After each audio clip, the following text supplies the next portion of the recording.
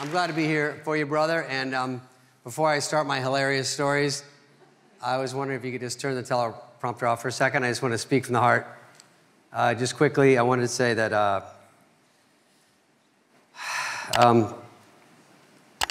yeah, turn it back on. I can't think of anything, but anyway, Adam's always been a moron. Can you make it bigger? First of all, let's start with Adam is a very generous guy, as we've heard tonight. We all know this. He has hired his whole family tree to work for him. The call sheet looks like Ancestry.com. I first saw Adam at the Improv. Was it the Improv? Yeah. Yeah? I don't know. They wrote this. At the Improv on a random night, and his style was so different, as you know, and it caught my attention right away.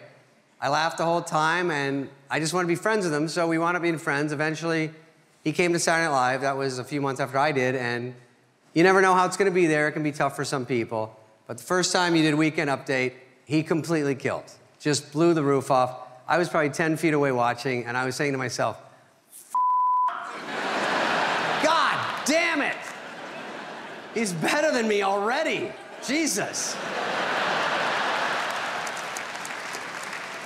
You know, it's amazing the career Adam has had. If you don't know this, $4 billion in movies with this much talent. It's unbelievable.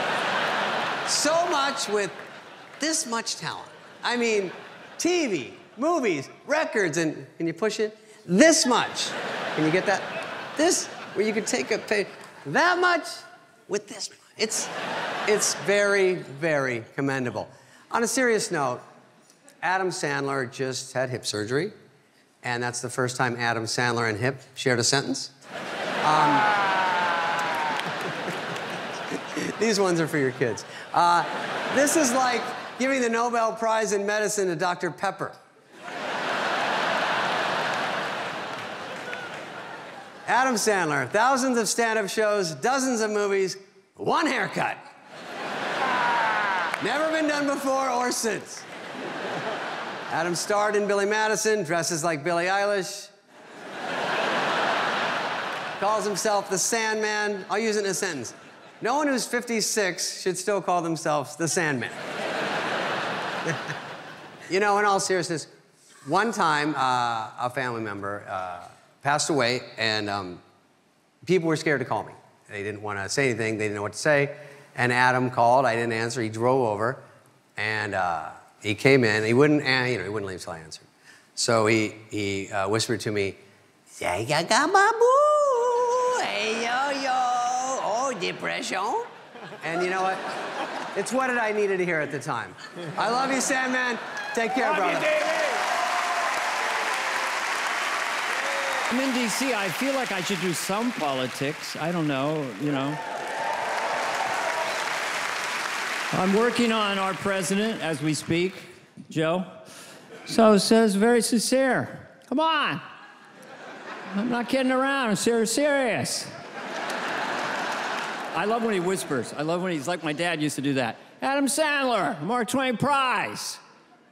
Because he did a lot of great movies. That's it. Adam, okay, this is, everyone's done the Shabba-Doo thing, but this is true, because I was doing very well on the show when Adam showed up. And Lorne Michaels said, Dana, would you just sort of, you know, have a meeting or check in on Sandler, you know, see what he's all about, right? So Sandman comes in my office, looks like 13, big smile.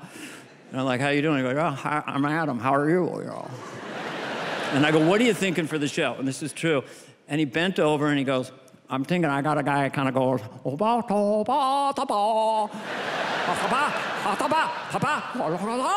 know, he just goes crazy. I go, yeah, that's really good. Where's that gonna go to? He goes, sometimes I go, So I went back to Lorne's office. I told him what I heard, and Lorne said, keep an eye on him. Then I said, I think he's gonna be a big star, and Lorne said, right. I am honored to be here with all of Adam Sandler's friends and Pete Davidson. Adam loves us all, and he shows his love by making us laugh, sharing his tremendous success with his family and the ones he loves, his friends. You know, people ask me, why does Adam put me in so many movies? And it's because he wants to laugh and share his tremendous success with his friends. Plus, I will do the really humiliating shit that he won't do.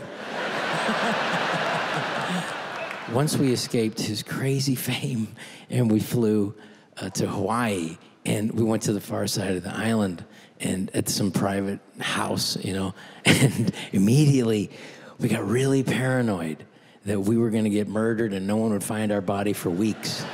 And then there was some guy working in the backyard on the building at 1 in the morning, and he was wearing flip-flops and a tank top and short shorts, which is official Hawaiian maintenance gear.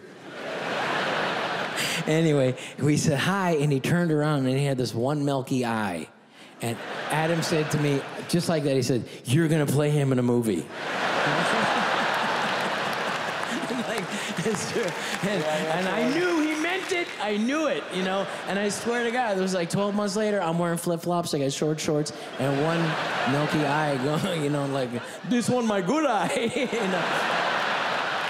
The thing about Adam that's most rewarding, being his friend and being able to, someone you've been so kind enough to share your success with me, is to see the impact of what it means for people. Because comedy and laughter is like music, and it's like really good music, and it's like really good food. It has an emotional memory attached to it. When you make somebody laugh, like Adam has done, you make them laugh with your family, with your kids and your grandparents. They remember that forever, and that's why you're so loved. Anyway, I love you, brother, and there's no other way for me to end this but this way, with our good friend Dan Vola.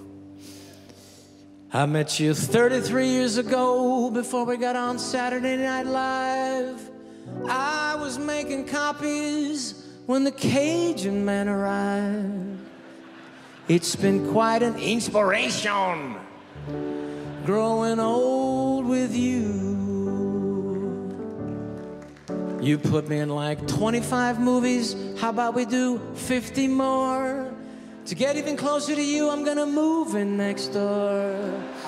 I'll watch you drink your coffee through binoculars as I grow old with you.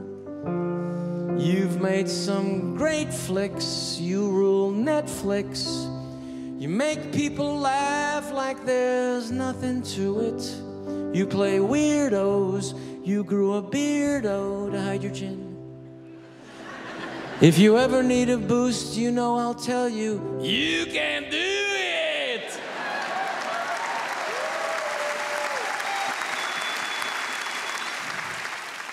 You wrote the Hanukkah song, a celebration of the Jews.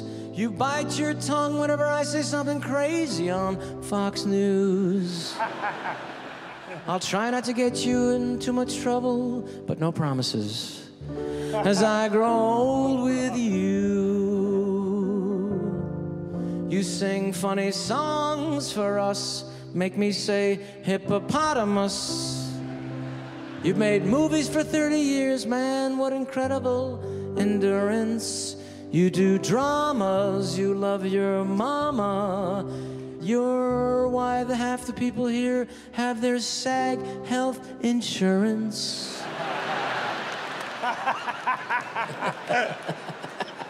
It's true. You've got 2 beautiful daughters and a wonderful wife. I know Big Stan is looking after you every day of your life. I love you like a brother.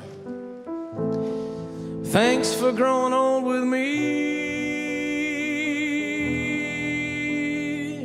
That's why we went to all this fuss to say